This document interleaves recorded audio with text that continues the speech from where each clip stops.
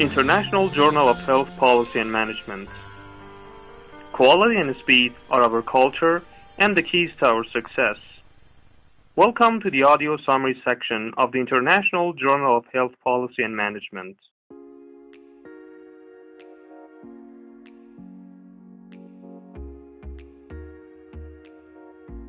Hello everyone, my name is Monika. I'm a researcher at the Institute of Tropical Medicine and at the University of Antwerp in Belgium. In this video, I will summarize our research article published in the International Journal of Health Policy and Management titled Integration or Fragmentation of Healthcare, Examining Policies and Politics in a Belgian Case Study. This research is part of an EU-funded Horizon 2020 project named SCOOBY, which generated evidence on the scale-up of integrated care. But first, a bit more about our study context. Belgium is a federal country with a multi-level governance system. We have 1 federal and 5 federated governments, so a total of 6 governments. This is what the multi-level governance structure of Belgium looks like. Now, a trick question is how many ministers of health do we have in Belgium? Well, we have a total of 9 ministers of health for a population of about 11 million Belgians. If we now look at which competencies these governments have, then we can see that at the federal level, they're largely responsible for secondary care, while federated entities are responsible for primary care. And this isn't even entirely true.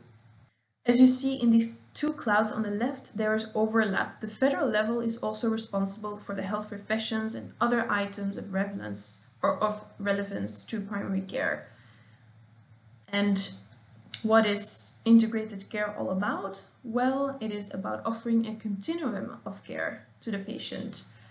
So the question then becomes whether care in Belgium is integrated or rather fragmented as a result of this competency split.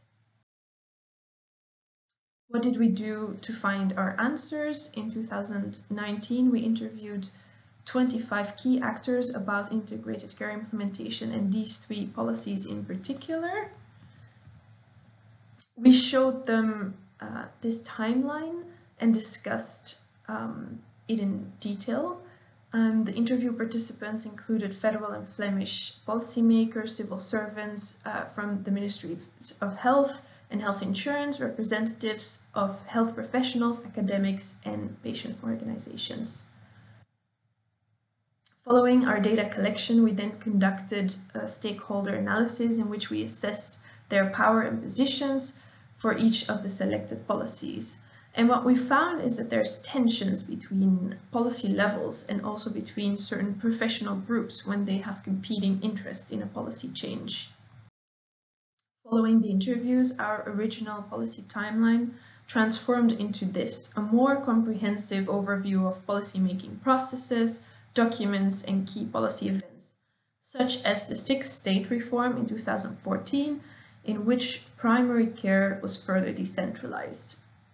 In view of the many policy initiatives we see here, we can learn that the stakeholders believe in the need for change towards more care integration is there, but this timeline also points at a lack of shared policy vision and policy coherence.